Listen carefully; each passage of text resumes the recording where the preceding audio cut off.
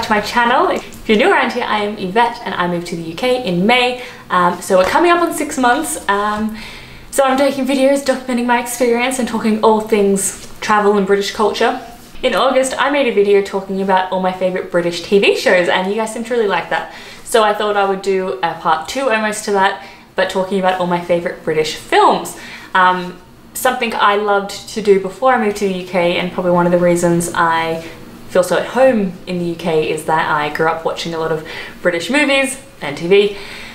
So I thought it'd be good to tell you all my favourites and once again recommendations because you guys gave me such good recommendations. I've been watching Green Wing, which is hilarious because it's like Black Books, Happy Valley, which is like a crime show. You guys killed it for the recommendation, so I'm excited to see what you have to say for this one as well. So these are just British films of all time, my list, but not denominational. But the first movie is a Christmas film. I bet you can guess what it is. It is Love Actually, which I know kind of in today's day and age, probably a bit problematic, I get it, but it's still just got that nostalgia factor that makes me love it so much. And it's got so many people in it: Colin Firth, Liam Neeson, Emma Thompson, Snape, aka Alan Rickman, I'm so sad, rest in peace, even though he was an awful person in that film. Rowan Atkinson. If you're British, you're either in this or Harry Potter. Like, there's no one left outside of those films. Keira Knightley, the list goes on. Do you know what's like funny? I watched that film, and I must have watched like a pirated version or something. I was quite young, because it came out in like 2003. What's the guy's actor's name? Martin someone, no, not Martin Short. Sherlock Holmes, Dr. Watson. Why can't I think of his name? I'll put it on the screen. His storyline where he's the stand-in for the porn actors was completely not in the version I saw, so I was like talking about it at school, about how much I loved it, and I think everyone was like, why are you watching, like that's got some scenes in it that aren't good, but the version I had them edited out. So I didn't even realise he was in that film, or that scene for many years, so that was hilarious. But Love Actually is a classic. I don't know who hasn't seen it at this point, but it's a Christmas staple in my house and I love it so much. My second one is not going to come as a surprise to anyone who knows me. Also, it's a bit of a cheat because it's actually 8 films. You know what it is yet? Harry Potter. Grew up with it, was my life, read the books, watched all the films, still watch the films. I want to rewatch them because I actually had a meeting for work in where they filmed The Leaky Cauldron down in London. I was like, killing it. Can't believe this is my life. Australia is so irrelevant. Nothing is filmed anywhere. So that was very cool, going through Diagon, the real Diagon Alley in London just during my work day. Fun. But yeah, the films obviously classics. The first one, when they're all little babies, right up to number 8, where they're all way too old to still be in Harry Potter films. But one thing I love about the films particularly is like the actors. I think they got the casting just right. And it's funny that like, if you look at them as children and you look at who they grew up to be, like they are their characters. So, and then you look at who they grew up to be, Emma Watson's like women's rights, on the UN, environmentalist, feminist, killing it. Got so much going on, trying to like change the world, kind of like she's on the Ministry of Magic, which is what the film was. And Harry/Daniel Radcliffe has kind of gone on to be an actor. He's still acting, he kind of just does whatever he wants, which I think is great because he's obviously got enough money to never work again. So he just kind of picks and chooses random films, which I like because I feel like so many films today are like all superhero movies, so he isn't into that, so he does like Swiss Army Knife Man, is that even it? You know what I mean. And The Woman in Black, and like just different like random like original stories, which I think is great because we need that. And then Rupert Grint doesn't really do much. I think he owns an ice cream van and drives around giving out free ice cream. So they've all kind of followed the same paths, which I think is great. All the people I looked up to as a child never turned into like off the rails child stars, so I'm obviously a good judge of character. Number 3 on the list is Notting Hill. I didn't watch Notting Hill for a long time. It stars Julia Roberts and Hugh Grant. Obviously like a staple in British cinema, I think. It kind of a classic 90s rom-com.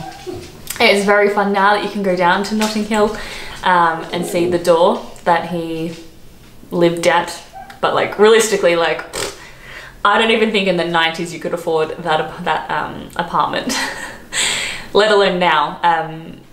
because in the movie he's like a bookstore owner and he can own an apartment in Notting Hill. I'm like, please, I can't even afford to walk around Notting Hill, it's so expensive. Like, it's crazy. It's beautiful, but it's crazy. And it's that bookstore is now like a tourist shop, which is a bit sad. I'd rather it be an actual bookshop because I'd love to go in and like buy a book from there. Fun fact, the hotel scene in Notting Hill was actually filmed around where I live. It was at Kenwood House. So a little bit of trivia. That's the fun thing about living in London, is like everything's been filmed somewhere. Do you know what I mean? Everything's a set to something. In the same vein, 4 Weddings and a Funeral. It took me a long time to appreciate this film. I think I watched it when I was too young and I was like, I don't get what's happening. Because British films have like a dry sense of humour, which obviously I love, but I don't think 8-year-old me understood, and I really just kind of got traumatized by all the funerals. I like 4 Weddings and a Funeral because it's kind of a capsule of like 90s fashion, mostly. Also, it has a bit of that British grunge punk kind of, which was obviously a bit earlier, but it kind of pulled through a little bit, which kind of highlights the uniqueness of what England was at the time, which is interesting because I feel like globalization now, like there's not that much difference like fashion and trend wise between the UK and America and Australia in that. So that was thanks to the internet. So this is like pre-internet and it's little capsules of everything, and who doesn't love a wedding? Can't make a list without mentioning Shaun of the Dead. As if you watch my other video about all my favorite horror movies, you'll know I loved Shaun of the Dead. Shaun of the Dead is absolute classic. Anything by Nick Frost and Simon Pegg. Do you know Simon Pegg's in Star Wars now? What a career, who would have thought? And it's such a low budget but such a simplistic. I love the commentary that you can't tell that anyone's a robot because we're all kind of on our phones, which foreshadowing. It is classic British humour, I think, Shaun of the Dead. I'd love to know if you're American, if you've watched it, if you like it, or if you don't, or if it's a bit too different. I don't know. I wanted to put on The King's Speech because can't have a list without Colin Firth in it, and Helena Bonham Carter in that as well. It's a drama. I think it was, did it win the Oscar or did it just get nominated? Great acting, great budget, great cinematography, good story. It's founded in historical fact, somewhat, you know, obviously creative liberties, but a bit historic, so they're all the things I love in a film.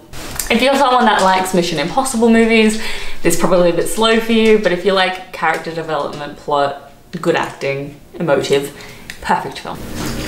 I'm gonna put another Christmas one on. Clearly I like Christmas films. Getting you ready for Christmas, which is not yet, but I've got plenty of them coming as well. The Holiday. I like this one because it's a meld of American and British cultures coming together. And you kind of see the Cotswolds, little cottages, split with America. It's the story of basically Airbnb before Airbnb. A lot of these films just wouldn't happen now because of technology, which is crazy. So 2 people switch houses, an American and a Brit, which is crazy now, so I imagine then it would have been even crazier. And then they end up falling in love, and it's a big happy family. Very heartwarming. Once again, it's a rom-com, it's Christmassy. What can I say? I like it. A film I grew up watching and I loved, and kind of was massive when I was quite young, was Bend It Like Beckham. Great film. A baby Keira Knightley, before she was Keira Knightley. About an Indian girl who wanted to play football but wasn't allowed because just to be feminine and be a good wife and be a cook, because culturally that's what's expected of her, but she wanted to play football. They talk about like expectation, femininity, race, culture, sexuality. It covers off so many different things. It's just a great film. It holds up really well. I really want to watch it again. I wanted to watch it before I moved to the UK and I forgot. And I'm like now 6 months in being like, oh yeah, I forgot I wanted to watch that film. So I'm gonna give it a rewatch after this. A classic film, and this is once again, it kind of falls into that British American vibe, is About Time. So it stars Rachel McAdams, who isn't British, but it also stars one of the Weasleys, who I cannot remember his name.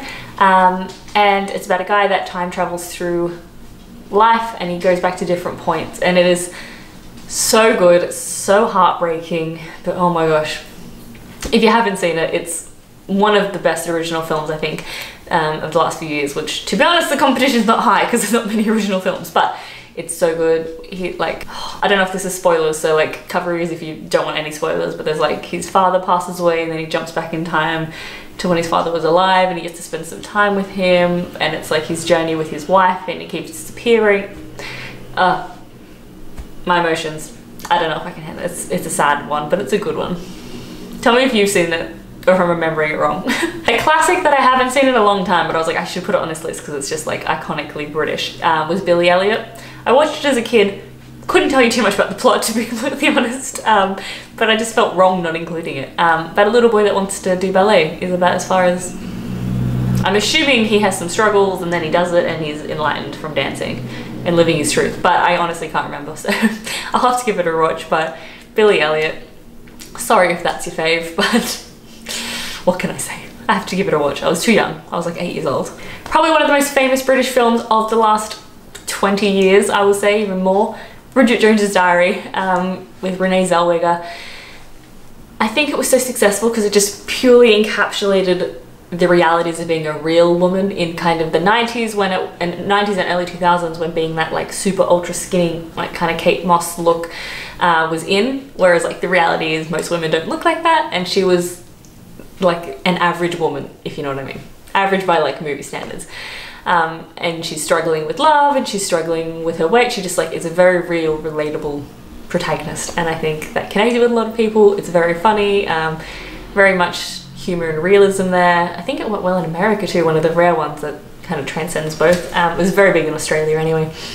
My second last one on the list is Sense and Sensibility, which is Jane Austen books made into movies.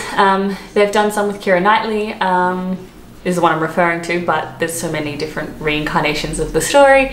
I don't mind them. I wouldn't say they're my absolute favourite film, but once again, when you're making a list of British films, I just feel wrong leaving it out. When you got films with like Colin Firth and being Mr. Darcy, it's like Pride and Prejudice, it's just too iconic to ignore.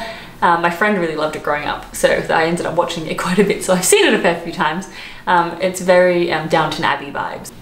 I do find it a bit slow, so if you find normal British shows slow, do not recommend, but I should give it a go again now that I'm a bit older. Maybe I'll appreciate it again. The final one on my list is Sliding Doors. Sliding Doors is iconic. I watched this one quite late in life because my mum kept raving about it because she loves it so much. Sliding Doors is basically the story of a woman, and it's told from her perspective twice, because it is... how to describe Sliding Doors? This is so like complex. It's two different timelines shown parallel about whether or not she makes a train or she doesn't make a train. Which sounds so very boring, but it's so good. So in one scenario she misses the train, and then she gets like a lot of bad luck.